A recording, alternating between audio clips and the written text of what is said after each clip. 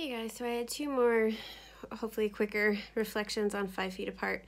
So one, I do think it is spreading some awareness, and I had a perfect example of that last night.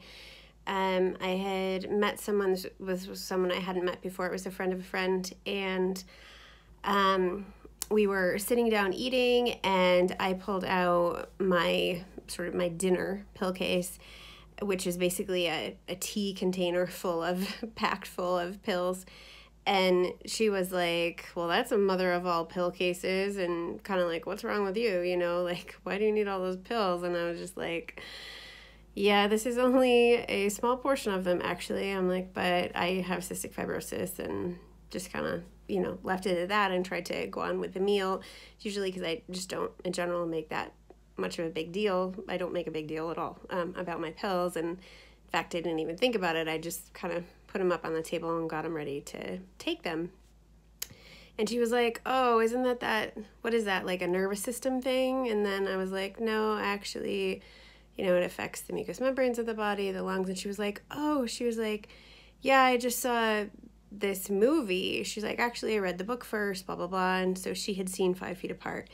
And she had a number of questions and was like, some very interesting questions that I just really did not expect about, like, could I, if she didn't know, one, like, why couldn't I give her, like, some of the bacteria or diseases that I was carrying around, or, and two, like, I guess one of the other shocking things or things that kind of surprised me was she was like, so if I didn't know and we were just sitting here, like, could something just happen to you right now? Like, you could just, like, keel over or something? And I was just like, no, I mean, well, I guess that's true for anybody, right? But anyway, so it was an opportunity to really educate, and I was, pleased to see that this young woman had seen the movie, and she definitely still had questions, but at least she, after a second, like, could digest and knew what cystic fibrosis was, or even, like, a little slice of what it was. So it provided an educational opportunity there. But also definitely had some interesting reactions from other people, like some friends and family and stuff, that I guess also kind of surprised me. And I wanted to address that piece. So I guess one thing I was surprised about was the number of people who were like, oh, I don't want to see that, or that's too depressing, or, I just couldn't handle that. I couldn't handle seeing that movie, or... So I want to respond in two ways to that. If you're someone who's feeling like that. One, of course, like, it's obviously your choice whether you see the movie. So no, pressure around that, and you have to do what feels right for you with anything. But two, I wanted to say that, it's not a depressing movie. Like, yes, it's a tearjerker and there's some sadness in it. And I definitely, cried through a portion of it. But it's not like it's not a depressing message. I mean, to me, the message is really about, like, yes, showing a glimpse of CF, but also speaking to the gift it is to be able to touch and be touched. Sorry, there's an alarm going off. By those you love, and to just really not take that for granted, and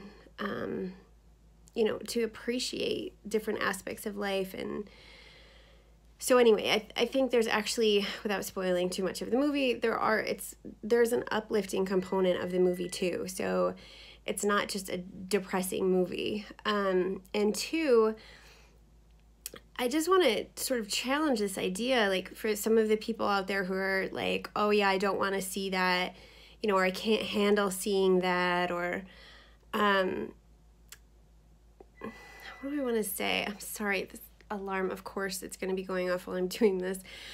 But I guess what I want to say is, like,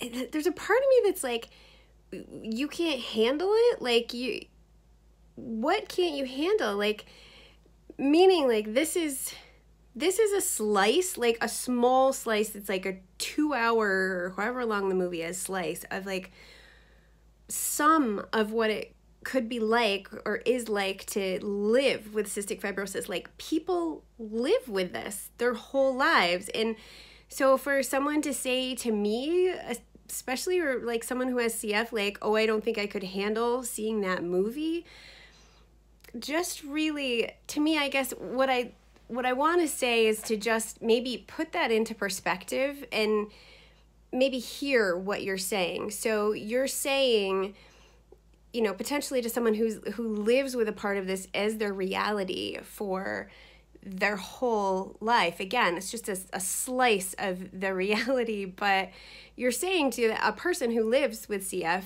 like, I don't think I could handle, you know, 2 hours of seeing that, or, you know.